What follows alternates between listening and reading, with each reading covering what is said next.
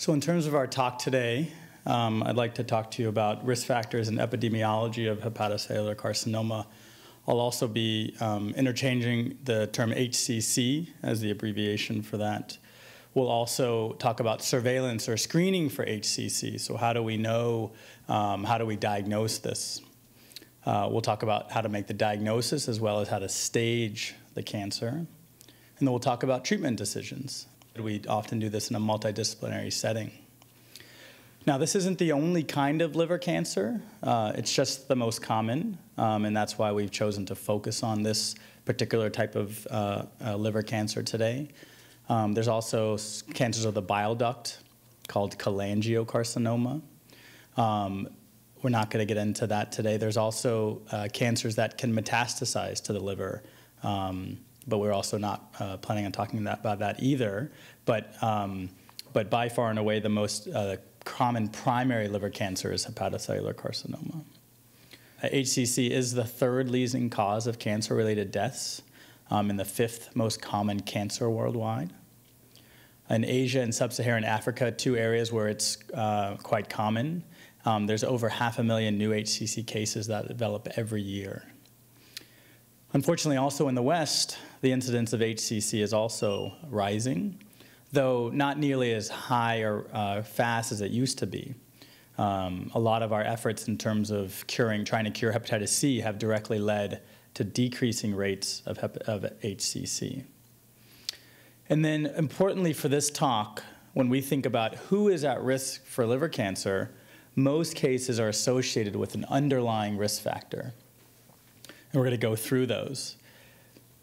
So here's a slide kind of talking more about the diagnosis of HCC.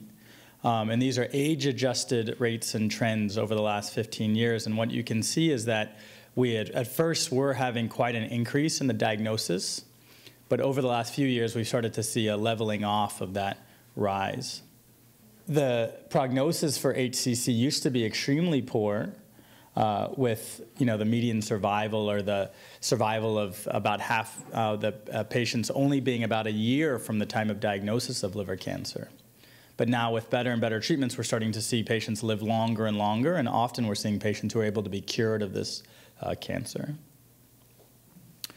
So when we think about who's at risk for liver cancer, before we go into these specifics, I do want to say that the vast majority of people who get liver cancer are male. About 3/4 to 4/5 of patients are male. And they're typically in their 60s to 70s. It's pretty rare, actually, to get liver cancer before the age of 50. And again, we're speaking mostly about HCC. But as I mentioned, most cases of liver cancer have an underlying cause of chronic liver disease. So as you heard about last week, you guys heard about non-alcoholic fatty liver disease. That's here called fatty liver. Hepatitis C you may know of, that's a chronic viral infection, a common cause of cirrhosis or end-stage fibrosis or scarring of the liver. Alcohol is a common cause of chronic liver disease. There are several different types of metabolic or inherited or genetic causes of liver disease. These are a little bit less common. And then hepatitis B is another viral infection that's quite common in Asia and sub-Saharan Africa. So if we were to put circles around the two types of patients who would get liver cancer, they would be patients with hepatitis B and patients with cirrhosis. So when I teach my medical students, my residents, my fellows, those are the two groups of people we keep in mind. Okay, it's not like those are the only two types of patients who get liver cancer, but far and away those are the two most common. Either patients who have chronic hepatitis B infection or patients who have end-stage scarring from chronic disease that has developed into cirrhosis. Now, those aren't the exact same, but they somewhat parallel the three epidemics currently of liver disease in the United States. You heard last week about fatty liver disease, which absolutely is an epidemic. As you heard, it's quite common. Hepatitis C also is quite an epidemic. We have great medications now available, but as you know, they're often quite expensive, and we're trying to work to make them more affordable and to have insurances cover them so that we're able to cure patients with hepatitis C. We also have to work on screening patients for hepatitis C so that we know they have it so that they can get treated. So those two are quite common causes of liver disease, and then liver cancer also is, as we mentioned, quite what we call an epidemic in the United States. So you kind of heard a little bit about this, the metabolic syndrome a lot actually, about the metabolic syndrome last week. So the metabolic syndrome refers to patients who have this constellation of obesity, diabetes, high cholesterol, and high blood pressure. And that's the kind of the backbone for these patients to get fat in their liver, which we'll call steatosis. Now, we call this a pyramid because at the bottom of the pyramid, a large chunk of our country, about a third of the country, has fatty liver disease. So even if only about a fifth of those patients get inflammation in the liver, called steatohepatitis, itis meaning inflammation, that's still quite a large percentage of the population who gets this steatohepatitis that we mentioned. And then a subset of those patients will get cirrhosis. And again, patients who have cirrhosis are at risk for liver cancer. And it's possible that even before you get to cirrhosis here, you're at risk for liver cancer. This is, I put a question mark here because this is somewhat unclear and we're trying to figure it out. But we know this cascade exists, that metabolic syndrome, fatty liver, and if you develop cirrhosis, you're at risk for liver cancer, along with the other complications of fatty liver disease you heard about last week. Now, it's also important to know that these same conditions that are associated with the metabolic syndrome are on their own risk factors for liver cancer. So what does that mean? So basically, patients who have diabetes, even in the absence of cirrhosis, for example, they have a threefold increased risk of liver cancer in the population. Patients with high cholesterol have an increased risk of liver cancer. Patients with high blood pressure and patients with obesity. These are all on their own, independent of cirrhosis, risk factors for liver cancer. And then you can see some of the other common causes that lead to liver cancer: smoking. Obviously, we mentioned cirrhosis already. So these are all the kind of yes, of course, these underlying causes of chronic liver disease. But we're seeing more and more patients who have these risk factors that we need to try to diagnose and try to manage. So how do we start to think about diagnosing liver cancer? Well, the first way is to start looking for it, because often, if you don't look for it, it doesn't cause symptoms typically until it's very end stage. Often you might have heard of pancreatic cancer, where it's often diagnosed very late because that's when it starts to cause symptoms. Same thing with liver cancer, is that if you don't look for it, if you wait till a patient presents with quote-unquote symptoms of liver cancer, which are very nonspecific but could include fatigue, weight loss, it could have spread to the brain, and but if you wait that long, then often it's too late and you're going to be limited with what your therapeutic options are. So really, when we know which populations are at risk, it makes sense to start screening for liver cancer. So that's the idea of screening or surveillance, is applying screening tests at regular intervals in patients at risk for liver cancer. So most societies recommend doing that with an ultrasound. Okay? An ultrasound is a way to basically image the liver, where you put a probe. It takes about 10 to 15 minutes and measures sound waves, and you can see the liver, and then any liver lesions that could pop up that might make you worried that that patient may have a liver cancer. I also mentioned here that some people often also use a blood test. It's called alpha-fetoprotein, or AFP, and you can kind of think of it similar to PSA, which is a prostate test to look for prostate cancer. Alpha-fetoprotein is somewhat similar. So in some societies, they don't recommend this blood test, but all societies recommend ultrasounds every 6 months in patients at risk to look for cancer. Okay. So what's the evidence that doing the screening every 6 months is beneficial? It really comes from one study in Shanghai, China, of almost 20,000 people who had chronic hepatitis B. And what they did is they took half of the patients and said, you guys get ultrasounds every 6 months. And they took the other half of patients and didn't do any screening. Not surprisingly, the patients who got surveillance had more diagnosis of liver cancer. That makes sense. If you're looking for it, you're going to find it. But really, the important part of this study is when you look at mortality, the mortality of the patients who got screening was much, much less, about 40% less than patients who didn't get screening.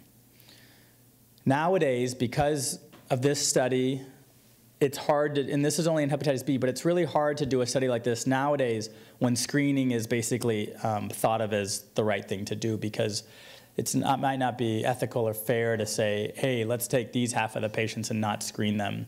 And so now we basically accept screening as the right thing to do for these patients. Okay, so let's think of a case here. So this is a 25-year-old Chinese woman who comes to our clinic with chronic hepatitis B infection of the liver, and a biopsy that didn't really show anything too concerning. No scar, not a lot of inflammation.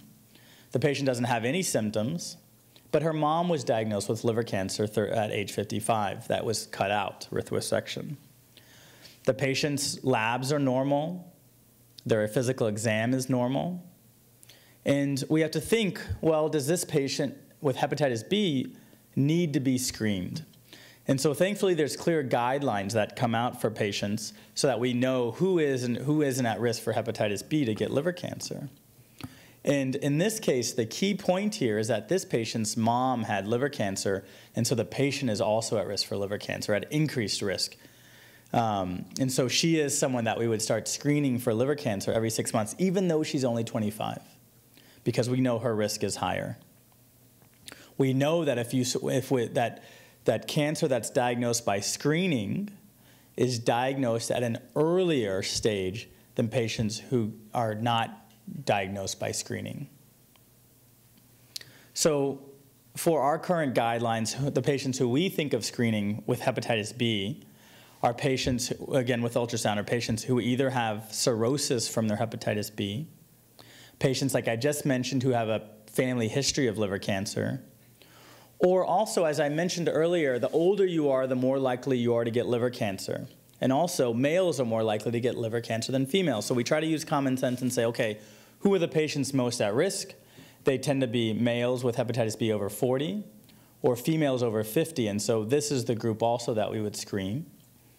And then finally, if they have a lot of inflammation in the liver because of the hepatitis B, we also screen those patients. So those are kind of the groups of patients with hepatitis B we screen. Now, what about if you have cirrhosis? We basically recommend screening for all patients with cirrhosis, okay? Because those patients do appear to have at least a 1 to 2, if not 3% or higher risk of getting liver cancer every year, such that if someone is followed for 10 years with cirrhosis, they probably have around a 20–30% risk of getting liver cancer. Now, you all may have seen advertisements on TV for all the new hepatitis C therapies. Maybe Harvoni, for example, or some of the other ones. It's really great that we can cure hepatitis C now, but sometimes we forget that just because we cure hepatitis C, the cirrhosis often doesn't go away. And so in patients who do have cirrhosis from the hepatitis C, we still have to keep screening them even after they've been cured of their virus, okay? Now, there's some good news, though, about, especially for hepatitis B and hepatitis C. Okay, one important part is that with all the new hepatitis B therapies that are out there, not only do these treatments reduce the risk of having any complications of liver disease compared to placebo, but also these treatments, we used to use lamivudine for hepatitis B, now we use other medications. They also reduce the risk of getting liver cancer. So often in clinic, we start to think about giving people therapy not just to prevent complications of liver disease, but also to prevent liver cancer. This is another interesting slide that shows that the more virus of hepatitis B you have in your blood, the more likely you are to get liver cancer over a 10 to 15 year period. So now we're starting to see the flavor of patients who get liver cancer. It's patients with hepatitis B or cirrhosis, tends to be older males. And if they have hepatitis B, it's patients who have very high viral loads or they're older. One other very interesting thing about when we're thinking about viral causes of liver disease is that when we try to cure hepatitis C, nowadays you might hear, oh, it's easy to cure hepatitis C. In 8 weeks, you get a 95, almost 100% chance to cure your virus, which sounds amazing. One issue for our patients with liver cancer, especially if patients have what's called active liver cancer, meaning that it hasn't been treated yet, is that there's been a lot of studies that show that the virus, the hepatitis C virus, can actually hide out in the liver cancer cells of the liver, such that you think the hepatitis C medication's working, and so their virus levels goes to 0. But then when you stop the therapy, the virus comes back because it was hiding in those cancer cell reservoirs. So the way we know that is there've been a meta-analysis, or basically a collection of multiple studies addressing this topic. And basically what this shows here is that there's, instead of having almost 100% or 95% chance of curing hepatitis C, if you have cancer, you're actually down here at 73%. So patients who have liver cancer have a much lower rate of being successfully able to cure their virus. So that's another interesting point. Yeah. Yeah, so basically what it means is that when we talk to the community and say who has hepatitis C, we say we think we can cure your hepatitis C with near certainty, almost 95% or higher. Unfortunately, if you have liver cancer, at the time of the liver cancer diagnosis, the chance of curing you is much lower because the hepatitis C particles are hanging out in those cancer cells, and then the hepatitis C comes roaring back after the treatment stops. So instead of being cured, the virus remains and then starts replicating again. So that's why you see a reduction in the chance of curing your your hepatitis C, of course. Okay. So here's another patient. So this is a 55-year-old gentleman who has hepatitis C, and they have cirrhosis as well. We talked about doing an ultrasound every 6 months for that patient, and on one of their ultrasounds, they find a lesion in the liver. It's about 3 centimeters, which is just over 1 inch. Now, what we do next in that scenario is we need better imaging to get better sense of what the lesion actually is. Because the imaging can say, okay, this is a cancer, or no, this looks like nothing at all, it was a fake out. So we do a CT scan, and it confirms the presence of about 1 inch or 2.5 centimeter lesion. And you guys heard about the right and left lobe earlier in this course as well, the 2 lobes of the liver. The patient has no symptoms. And you see labs of the patient, and basically what they show here is the bilirubin level is elevated. A typical bilirubin level is 1. That usually reflects normal liver function. In this case, your bilirubin level is slightly high, as well as your clotting time is also slightly high. That means the liver isn't functioning completely normally. Okay? Also, the patient has a slightly low platelet count. And you may have heard about that earlier in this course, but basically when the liver's not working well, the blood that's supposed to be going into the liver and getting filtered can't get through it well because of the cirrhosis, because of the scarring, and starts backing up. And one of the places the blood goes to is the spleen. And that causes the spleen to get really big, and so a lot of our patients with cirrhosis have big spleens. And the spleen starts gobbling up platelets. So sometimes the first sign of, because a lot of people get blood counts done. So sometimes one of the first signs of chronic liver disease is a low platelet count. So we have to wonder, on the CT scan, can we diagnose whether the patient has a liver cancer or not? So our radiologists now are trained to look for specific features on the CT scan or MRI that'll tell us pretty well whether the lesion is or is not a liver cancer. So some of the buzzwords we talk about, you can read them here, but we're going to go through these, what they mean. But on something called the arterial phase, the lesion looks bright, and then later on it looks dark or is known to wash out. I'm going to show you pictures and explain these. It may have a capsule around the edge, or it may be growing, and it probably makes sense that lesions that are growing are more likely to be cancer. Also, we have different diagnostic criteria depending on the size, because the bigger the lesion, the more likely it is to be liver cancer. Okay? So when we think about the blood supply of the liver, and when we're giving contrast through the veins for the CT or MRI, it's important to know that there's 2 ways that blood gets to the liver. There's something called the portal vein, which supplies around 2/3 of the blood. And then there's something called the hepatic artery, which supplies about 1/3 of the blood. Now, we can take this into account to help us really figure out the normal imaging criteria of a liver cancer. because the liver cancer is typically fed by the artery, whereas the rest of the liver is typically fed by the portal vein. So this right here is contrast in the aorta, which is the main vessel that leaves the heart and brings blood to the rest of the body. So this is showing us that we've injected contrast into the aorta, or into the vein, and now it's gotten into the aorta. And then our liver cancer looks bright compared to the rest of the liver because this cancer is getting its blood supply from the artery from the aorta versus the rest of the liver still hasn't got its venous blood yet. This is somewhat of a complex topic, but basically we're taking advantage of the blood supply pathway to learn about whether this is or is not a liver cancer. Now, later on, when the aorta is no longer bright, we know now the liver is getting its blood supply from the portal vein, but the cancer is no longer getting its blood supply from the artery. So now it looks dark. So again, we're able to take advantage of these different blood supplies that are coming into the liver and the cancer.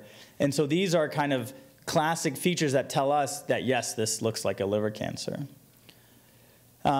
We actually have a staging system now based in part on the size and these other features. And so anytime we order a CT or MRI, the radiologist will say, for any lesion that we see, is it definitely benign or not cancerous?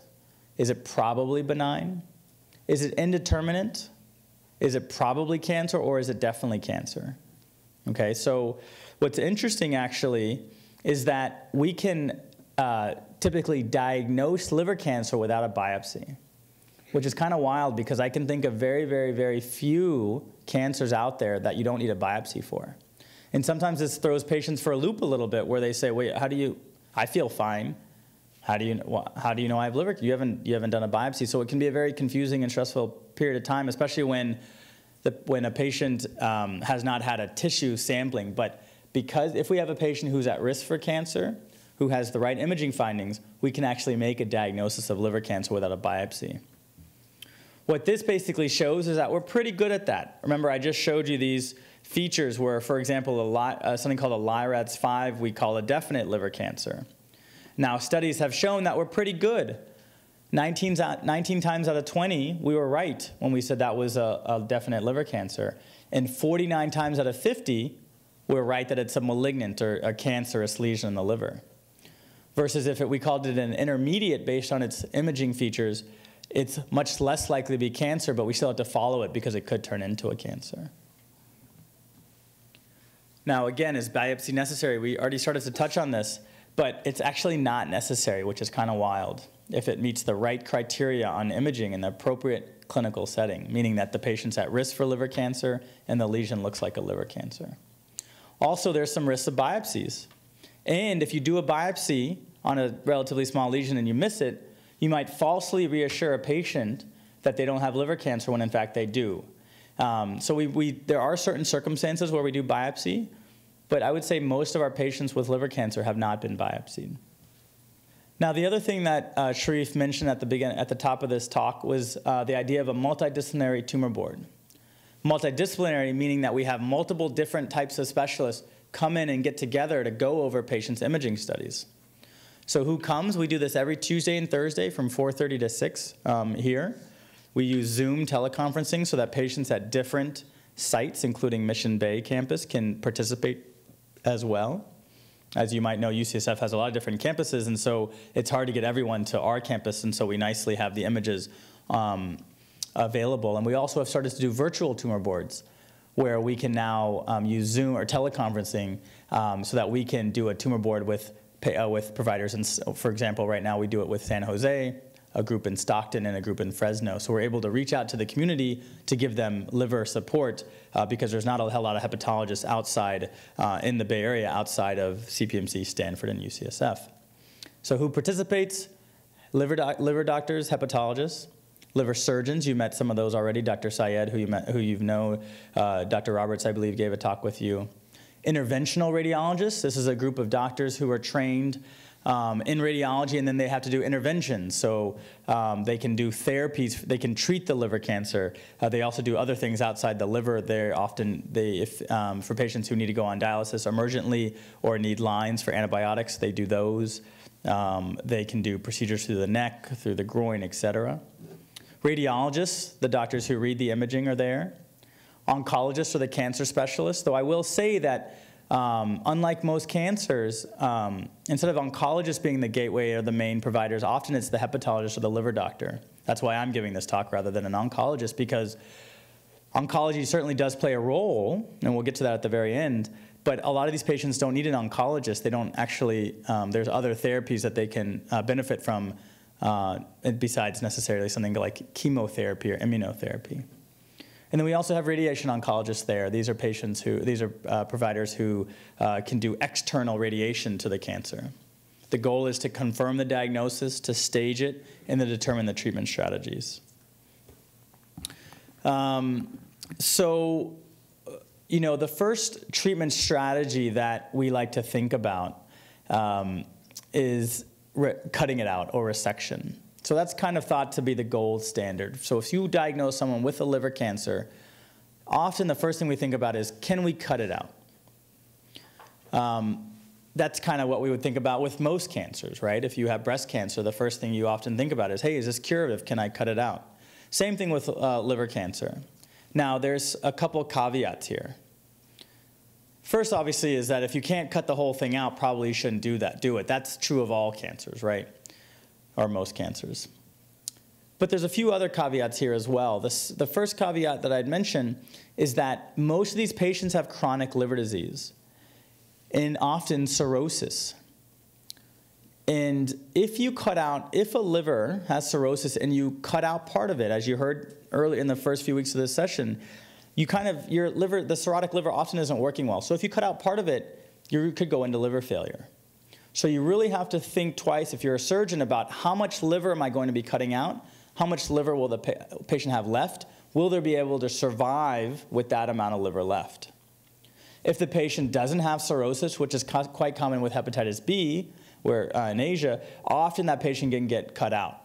But in the West, only 5% of our patients actually are able to get kind of resection, maybe 5 to 10%. The rest of them, in terms of surgical treatments, it's too dangerous or too challenging to do resection or cutting it out the tumor. So instead, we start to think about liver transplant. And we'll come back to that in a moment.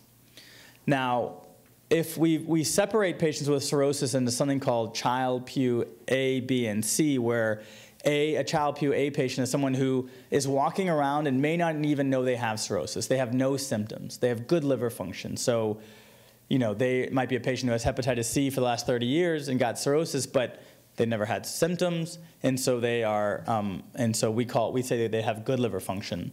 Now, there is a chance that you might be able to resect that patient if you don't have to take off too much of their liver. If they have impaired liver function, if they have symptoms of their liver disease, like some of the things you've heard earlier about, but bleeding or fluid retention or confusion, if they have symptoms with their whole liver, you can imagine they're going to have really bad symptoms with only part of their liver. So those are patients we do not cut out. Okay, those are patients we might think about a liver transplant. So who's the ideal candidate to get a resection or having it cut out? Again, good liver function. We want to make sure that they have relatively limited, so we talked earlier about the high pressures in the liver. If you have very high pressures in the liver, you're not going to do well also with resection. You might get really sick. We mentioned the bilirubin. We want that to be normal because if patients have high bilirubin, they often will go into liver failure with resection. We don't want the tumor to be too big if possible, because the bigger it is, the more likely it is to come back again, even after you cut it out. And then finally, we learned a little bit about the relative sizes of the lobes of the liver in the last few weeks, but the left lobe is smaller. And so if the lesion's in the left lobe and you just have to cut out part of the left lobe, you can actually often keep maybe 80% of the liver, and the patient may do okay. So we think these are the things we think about when deciding if a patient can or can't get the liver cancer cut out. Now, unfortunately, one of the reasons that limits the utility of resection or cutting it out is that cancer often comes back in the remaining liver. And there's a lot of predictors of why it could come back, but almost 70% or 2/3 of patients, you cut it out, you hope they're cured, but 2/3 of them, it comes back. So that does limit how the effectiveness of resection. So that's why we think about transplant, and that's why, that's one of the main parts of this talk is kind of why organs fail and how to replace them. So surprisingly, liver cancer is a pretty common indication for transplant. Okay? Now, in the United States, we use something called the Milan criteria, which is basically a function of how big the tumors are, how many there are. And you want to make sure the tumor hasn't spread outside the liver, because if it does, you can imagine a transplant's not going to cure you. If you have liver cancer in the liver, but it's in the lungs as well, you can transplant all you want, but it's not going to do anything about the spot that's in the lung, and so the cancer will progress. So when we do a transplant, our goal is for cure. Right? This is you've heard all the last 5 weeks. Transplant's it's a big operation. It's technically very challenging. Patients can get very sick and have a bad complication. So if we're going to do it, we're doing it to cure the cancer. Okay? So these are the criteria that we use. And if we use these criteria, 5 years after transplant, only about 10 to 15% of patients will have the cancer come back. And 5-year survival after the transplant is actually really good. So around 4 out of every 5 patients who get a transplant for liver cancer are still alive 5 years. And about 60 to 65% of patients are alive 10 years after the transplant if they have cancer, for cancer. So we do see some pretty good long-term outcomes. How do we approach transplant for liver cancer? Well, we have a lot of policies, as you might imagine.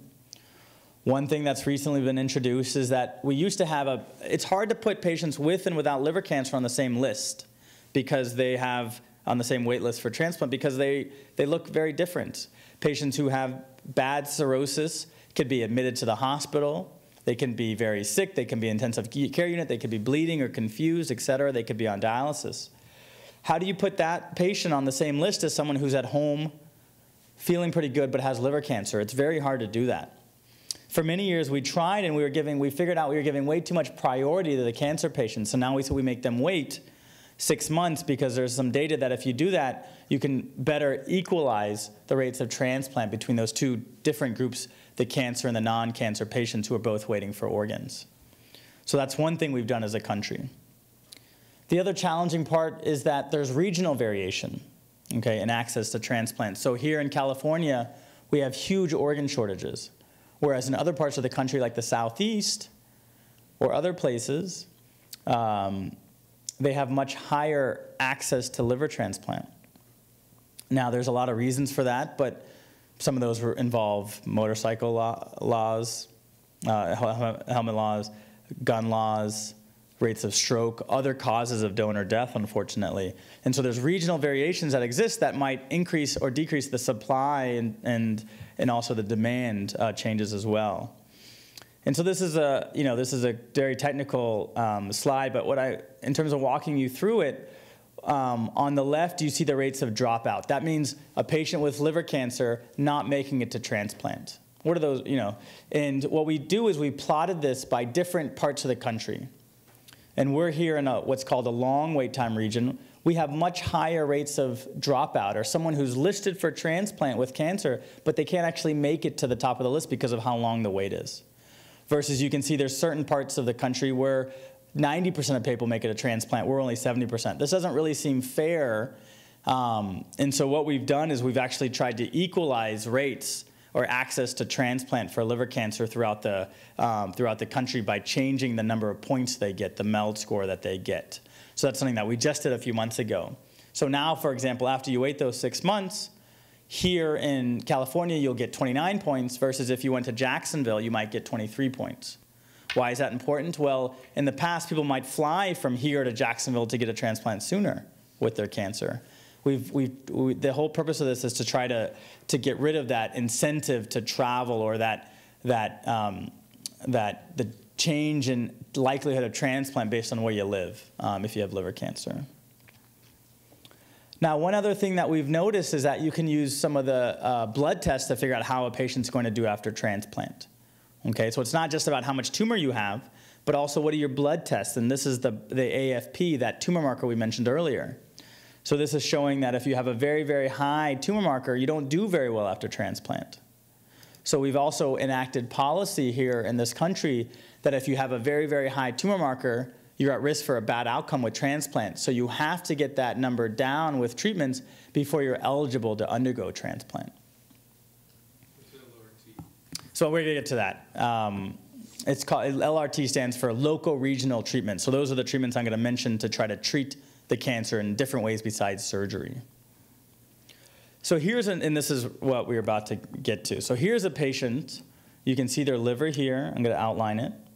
This is their heart and the vessel that's supplying the blood from the liver into the heart, the right side of the heart. And you can see a lot of the liver looks okay, but here and in this circle, these are both 2 spots of liver cancer. Hopefully you can appreciate how this looks different than the rest of the liver. Now, if this patient comes to you, we have to figure out how to treat this patient. And if I told you that this patient's lesions are too big to get to transplant, the country, the national policy says you have too much tumor, you cannot currently undergo liver transplant. What we need to do then is to try to shrink this patient's tumor down to get it into criteria. Okay? So we call this process downstaging, where you take a patient who has a lot of tumor and you treat it, and I'm going to talk to you about how you treat it, so you can shrink it and get it into acceptable criteria, and then they can undergo transplant and hopefully be cured.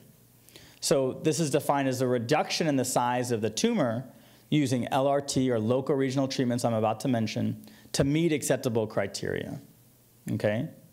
So this is an example of that, where you have on the left, you have a patient with a large tumor in the top of their liver. You treat it, usually with those interventional radiologists that I mentioned, okay, doing the treatments. And then you can start to see that now, after one treatment, a lot of it looks dead, but some of it still looks bright and alive. And then you treat it again, and now the whole thing looks dead. So this is basically the idea behind downstaging, or taking a bigger tumor and basically shrinking it and killing it. Well, so how do we do that? What are those local regional therapies? What are those LRTs? Well, there's a whole host of them, actually, and we're not going to be able to get too much into each of them. But these are the different treatments we can offer patients. We can, like I mentioned, a lot of these are done by interventional radiologists. So to walk you through a few of them, there's something called chemoembolization, and there's something called radioembolization. This is where an interventional radiologist will have a patient. They'll go through the they'll get into the main artery in the groin. It's called the femoral artery. They'll then snake up, basically up through the aorta, and then get into the hepatic artery and find the artery that's supplying the cancer. Okay? It basically looks like this in the interventional radiology, where their catheter is here. They inject contrast into the liver, and you see the whole blood supply of the liver come into view. And you can see over here there's a blush. Now the interventional radiologist says, aha, and this is the tumor. And so now you can imagine they get their wire up here, and they inject chemotherapy directly into the tumor. So it's pretty cool that they can do this. So they're basically selectively embolizing the artery and then injecting different toxins or chemotherapies to try to kill the tumor. Patients, as you can imagine, could get sick from this, you know, depending on, hopefully they don't have complications, but it can lead to fevers, pain, infection. But for the most part, patients tolerate this very well.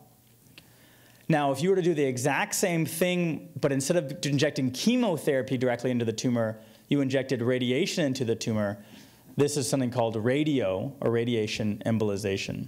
And the type of radiation we use is yttrium, or Y90. So if you remember way back to your periodic table, down there somewhere is yttrium-90, or Y90, is a radioactive element that can actually kill the tumor as well. And the response rates are really, really good. Now, there's been only one study that's compared those two types of treatments directly.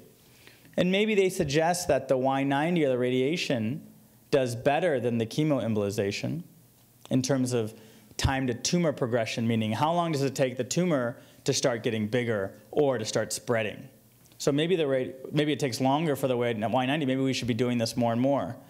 Unfortunately, the overall survival of those two groups is the same, and so we don't yet have enough data to suggest using one or the other, though you know, the field is kind of shifting to try to figure out what's the right ways to treat these tumors.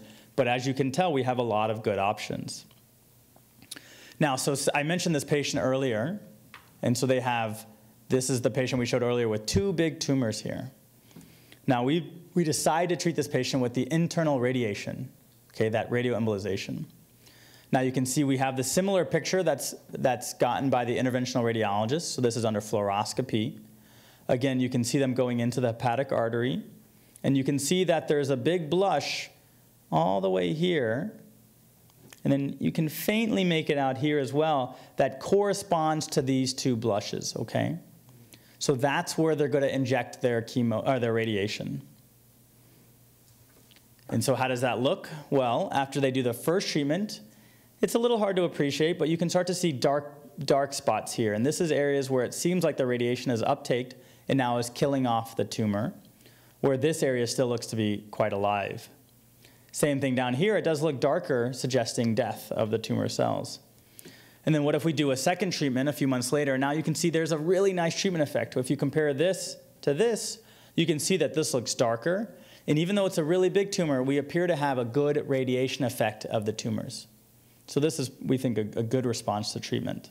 We think that these patients who get these treatments are going to live longer, and there's data to suggest that these treatments actually help them live longer with their liver cancer. Now, what are some other treatments? Well, you can, something called ablation, which is where you burn the tumor. You can use different types of current. You can do radiofrequency, microwave, a type of heat. You can do something called cryoablation, which is using cold to burn the tumor, very cold. And you can imagine that if you're trying to go in to do this, you have to find you want to make sure you have the right location of the tumor so that you're not burning or freezing areas that shouldn't be burned or frozen, right? So this lesion right here, that looks like a good spot to burn it, however, because it's not close to anything. But this lesion, for example, is very close to the diaphragm, the area that separates the abdomen or the belly from the chest.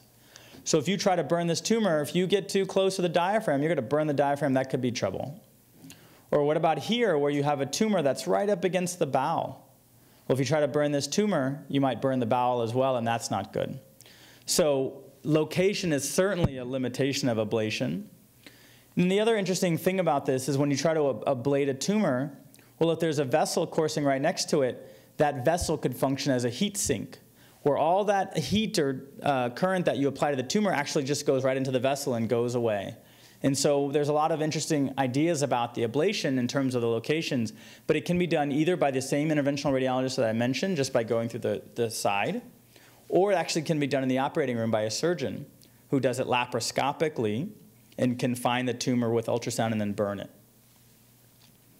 Now, the last thing I wanted to mention in the last few minutes that we have before questions is something called targeted therapy for liver cancer. And we kind of think of this as the dawn of a new era.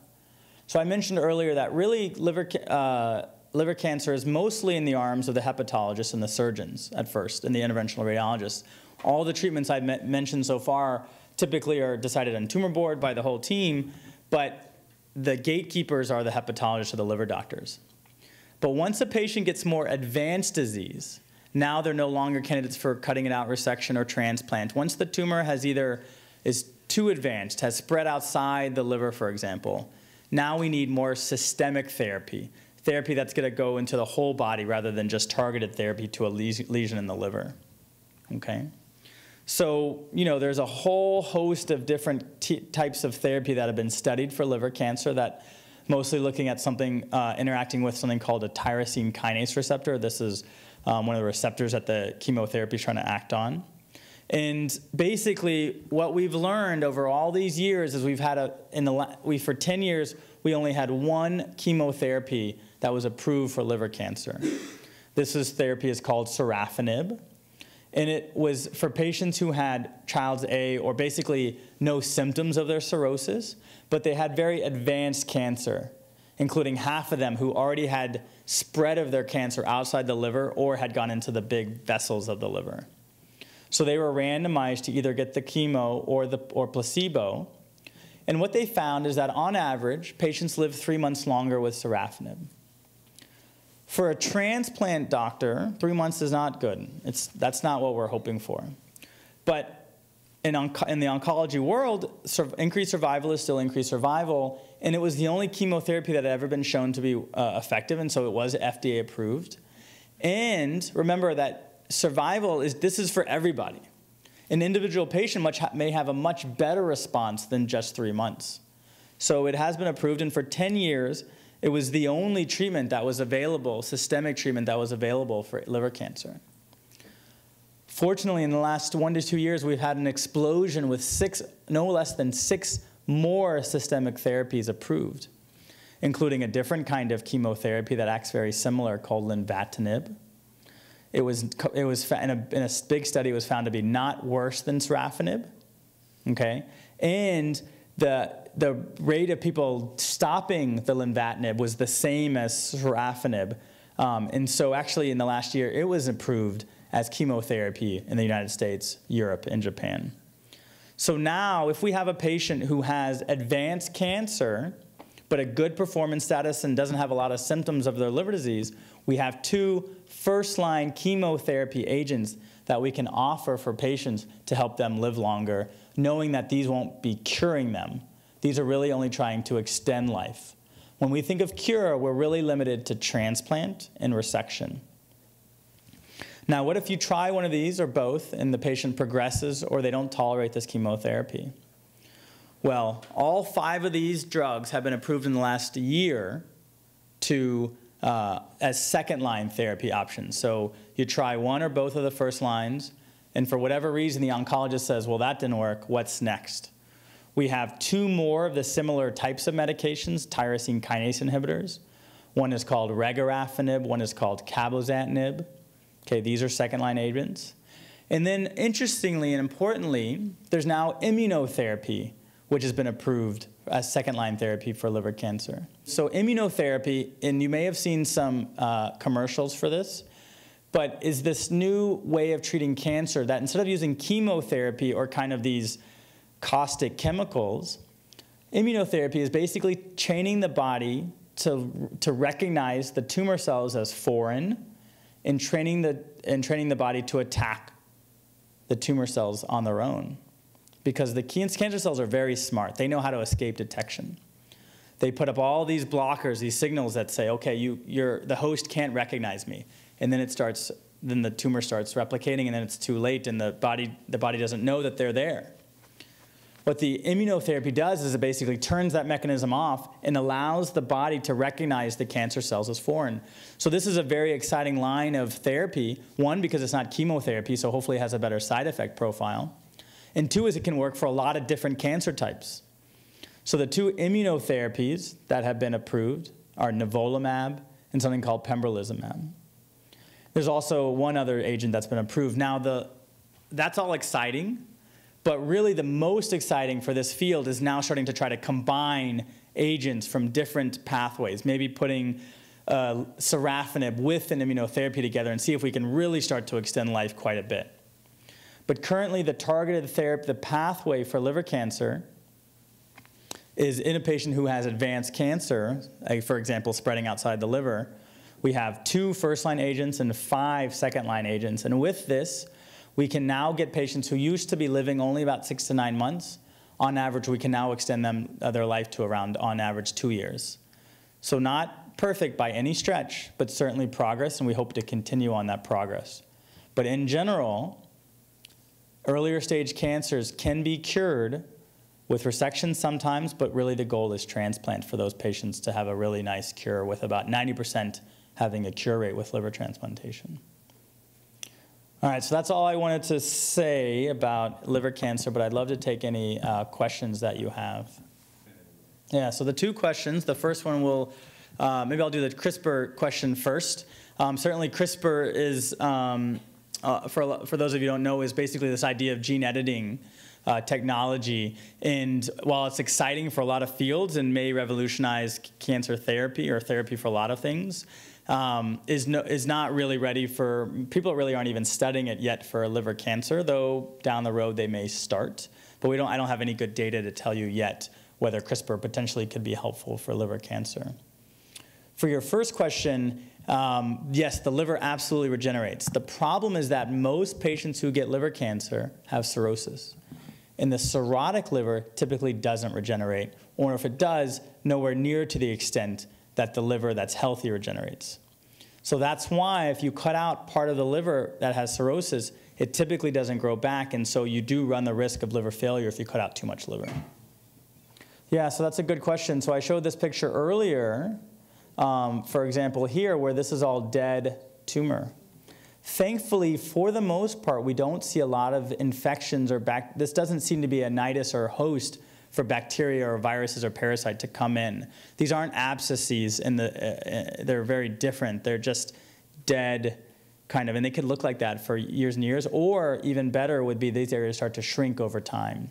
So, but we don't really see bacteria coming in, for example, and taking up shop in these dead areas, because it's not hepatocytes that are dead. It's not functioning liver tumors, liver cells that are dead. It's the cancer cells that are dead. Yes, so the question is whether with transplant, are you starting over with a clean slate? And absolutely. The new liver shouldn't have any chronic liver disease, and therefore is an extremely low risk to get liver cancer. The reason why people get liver cancer is not anything related to the new liver. It's usually related to circulating tumor cells at the time of transplant that then hang out and then go into the new liver or go to the lungs or go somewhere else. So actually, after transplant, for patients who do have the cancer come back, it's quite common for that to come back in areas outside the liver, like the lungs, the adrenal gland, the brain, the bones, etc. And you can imagine that doesn't have a good prognosis. But we really try to do our best to select patients appropriately as best as we can to try to minimize the risk of people picking patients who go through a big liver transplant and then 6 months or a year later, we find the cancer back again. So for the most part, yes, we're starting over with a clean slate. Yeah, so the question basically is, I mentioned killing the cancer, but I said it's not really curative, and you're exactly right that these often are a bridge to transplant, for example, because they're likely, almost certainly, there's almost no way, especially in a tumor this big, that we were able to kill every single tumor cell. And so especially the larger tumors, there is a pretty high chance, if not 90, very high chance that it's going to come back at some point. So that's why we think of these as a bridge to liver transplant, for example, or a way to help someone live longer. But the chemotherapy and the radiation typically aren't thought to be curative, though we have seen patients who get one or more of these treatments and do have a 5+ year survival. So in rare cases, we do see long-term survival. But for the most patients, we treat them and then we try to get them on the list for transplant, and eventually they get to the top of the list, they get a transplant, and hopefully they don't recur. Yeah, so it's a good question. So the question is about where organs come from because of, so they're basically wondering in terms of how we change the policy. So I should be clear that we only change the policy for cancer patients. So right now, patients without cancer are still more likely to get a liver in certain parts of the country than in California. But for liver cancer, since we're giving them extra points for their liver cancer, there's no reason we have to give the same amount of points here as somewhere else. So we do unequal points to make it balanced. Now, in terms of where organs come from, we really try to get organs, well, the surgeons do, from first local. So for example, for how a liver may get accession. So say a liver becomes available in our area. So what we have is we have an organ procurement organization, or an OPO. And their job, ours is CTDN, the California Donor Network. And their job is to basically to get organs. We take this terrible time where someone's passing away by a brain death or a heart death, and basically talk with family and see if we can convert these patients into donors. Now, if you are, that OPO's job is to find the transplant to go through the list of in their donor service area, their DSA. So what that means is that the OPO is basically trying to find hospitals nearby that are doing transplants and figure out what the list looks like. So our DSA, for example, includes CPMC, Stanford, and UCSF. So we all have our own lists, and they're all put onto one list, and that's usually where our livers come from. Now, there are some differences in terms of sometimes we might get a liver from further away if we have sicker patients. So there is regional sharing, and there's also something called national sharing, where every once in a while we get a liver from very far away. But for the most part, our livers come from our kind of Northern California area. So the question is if the cancer did not originate in the liver. And so I think what you're getting at is maybe a cancer that spread to the liver. So actually, surprisingly, you can in very rare circumstances. So we said this talk was about liver cancer, primarily HCC or hepatocellular carcinoma. There are a couple types of cancers that can commonly spread to the liver that people in this world, not necessarily this country, but in the world, have started to do liver transplants for. The two most common ones, and they're still not that common, but are colorectal cancer and something called neuroendocrine tumors. So neuroendocrine tumors typically are, it's a little tricky to get into, but basically it's a specific cell type that can become cancerous, and often that's a cancer either in the GI tract or in the pancreas, and it commonly spreads to the liver. The liver is a very common site of metastasis. You guys know Steve Jobs? Well, did. So Steve Jobs actually had a neuroendocrine tumor that spread to the liver, and he went to Tennessee and got a liver transplant. Didn't end up working, he ended up dying, but there are other types of cancers that you can do liver transplant for. For that neuroendocrine, you have to cut out the main site, the original site. So say it's in the pancreas, you have to cut out part of the pancreas, get rid of that. Or if it's in the small bowel or wherever it is, you have to cut that out. And then you also do the liver transplant to try to cure a patient. Same thing with colorectal cancer. There's certain criteria. It's not very common treatment at all. So, millions and millions of cases of colorectal cancer a year, there's only been a handful of patients who've gotten a liver transplant. But if you were to do it, you'd have to have the right patient. You'd have to have a patient who has their main colon cancer cut out, and basically their only site of disease is the spread of the cancer into the liver. And then in that case, in rare circumstances, you can consider a transplant. But by and large, metastatic disease to the liver is not a reason to do a liver transplant. Yeah, so it's a good question. So the question is, well, what if the patient, drinking wasn't the cause? What if they had a genetic cause of their liver disease? I assume you're wondering, can they drink? And so every center is somewhat different on this. I think our center tends to be a little strict. We encourage them not to drink no matter what the cause of their liver disease is. But, if someone is like, what have you heard? Yeah, so if someone has an autoimmune hepatitis, for example, or some other disease where they didn't do anything, quote unquote, wrong, they just got cirrhosis and need a liver, yes, probably a drink, a couple of drinks a week probably is not going to hurt the new liver, though we still ask them not to do it. Again, because it's hard to say, well, you can drink a little bit, but not a lot. Like those conversations are hard, but some centers actually are probably okay with that. So it's there's no firm rules to guide us in that case. So the question's about acetaminophen or Tylenol. Someone with a normal liver is allowed to have 4 grams of Tylenol a day. Someone with a injured or damaged or cirrhotic liver, or someone who has chronic liver disease, can have 2 grams of Tylenol per day. And it might actually be the safest pain medicine out there for them because of the harms of opiates and other pain medications, potential adverse effects. So our patients before transplant who have pain, we encourage them to take up to 2,000 milligrams of Tylenol per day. After transplant, probably that's also around the threshold. They probably shouldn't take much more than that. All right. Well, thank you all very much. This was a pleasure for me, and I hope you enjoyed it.